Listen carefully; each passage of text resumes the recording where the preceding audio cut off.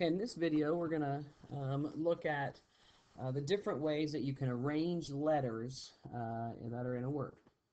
The most basic way to arrange letters, so for instance, if you took a word like many, this is just a permutation problem.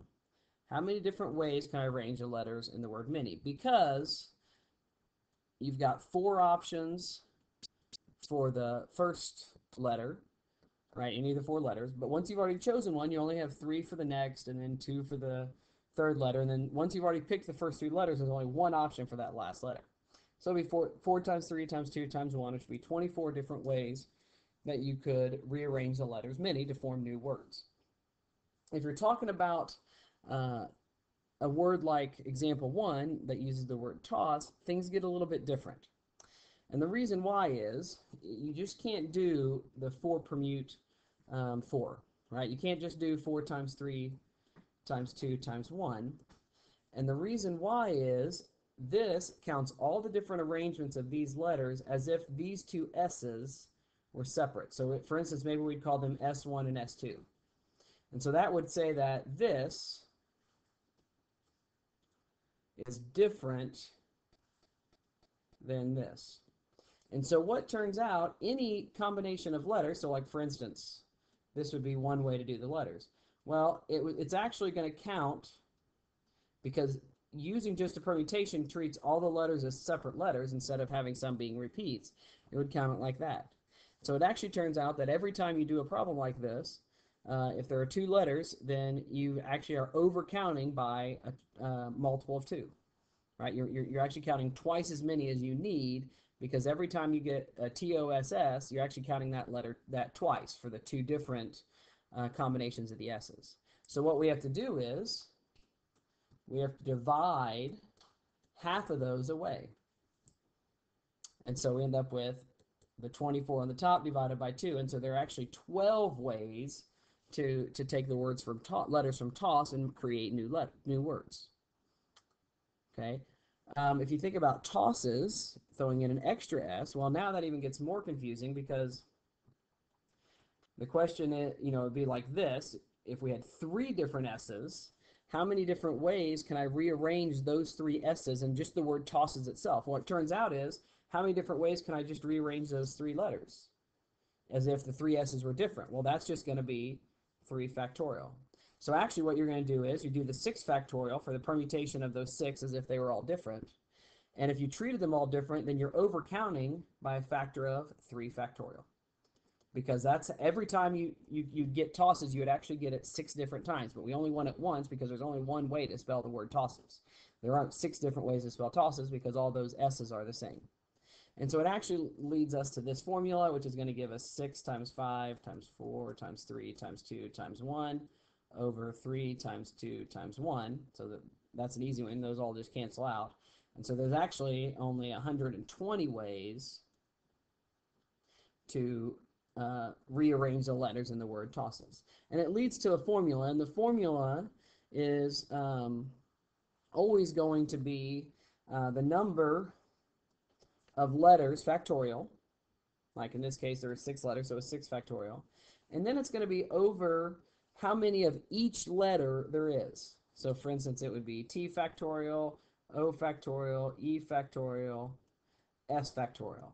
But all of these, the T, the O, and the E, since there's only one factorial just equals 1, so we can just ignore those. So all we're really dividing by are the repeats. Okay, so if you got multiple repeats, you have to divide by each one of those factorial. That leads us to one of the classic problems in counting, and that is how many different ways, different arrangements of the letters of the word Mississippi. Well, we're using that formula I just showed you. Mississippi is an 11-letter word, and so you're going to do 11 factorial. Then you have to divide by the factorials of the repeats. Well, there are 4 S's in Mississippi, so you do 4 factorial. There are 4 I's, so you have to do 4 factorial again. And then there are 2 P's, so you have to do 2 factorial. The M I don't have to worry about because there's only one of those, and 1 factorial is just 1, and dividing by 1 doesn't change anything. So now I need to evaluate this. I can immediately get rid of one of the 4 factorials by taking off the last 4 numbers of 11 factorial, but that still leaves me with 4, and I'm going to leave the 1s off because they're irrelevant to this. 4 times 3 times 2 times 1, we're just going to leave that off, and then 2 times 1. And then I'm just going to go through and start canceling things out. I see the 4 and the 2 cancel out the 8. The 3 and the 2 are going to cancel out the 7. And so that leaves me with just 11 times 10 times 9 times 7 times 5.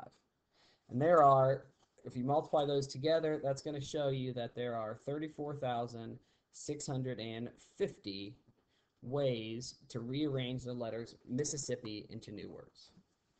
Example 4 is a very similar problem, except that it has some restrictions on what this word can look like. And that is, it has to begin and end with an I. Well, if that's the case, what we could actually do is just pull out 2 of the I's, put them as the first and the last letter, and then consider what we have inside. What we have inside is there are 9 letters left. So we're going to do 9 factorial. There are still 4 S's, so we got to do 4 factorial. Instead of there being 4 I's, I've taken 2 of those I's and I've put them in the first and the last spot. And so I've only got 2 I's left, so I've got to do 2 factorial for that, and then also 2 factorial for my P's. So if it ever gives you something specific, for instance, if it says start with a vowel or start with 2 I's, or maybe begin and end with the same letter, right? You could do the same thing with P's or S's. Then you have to go through and you have to think about what happens once you remove those letters. Okay, sometimes you have to do multiple cases. Like for instance, if I said, how many ways could Mississippi begin or end with the same letter? You would do this one with the I's, you'd do another one with the beginning and ending with S's, and then another one beginning and ending with P's. And the insides might be different on each one of those. But for this particular problem, we just have to evaluate this. Again, I can leave off the 4 times 3 times 2 times 1, and that's just canceling out that 4 factorial. 2 factorial is just 2, so I've got a 2 and a 2 on the bottom. I can cancel that 2 times 2 out of the 8, and just left with 2, and so it's going to be 9 times 2 times 7 times 6 times 5, which is going to give you 3,780. So there are 3,780 words that can be created with Mississippi that begin and end with an I.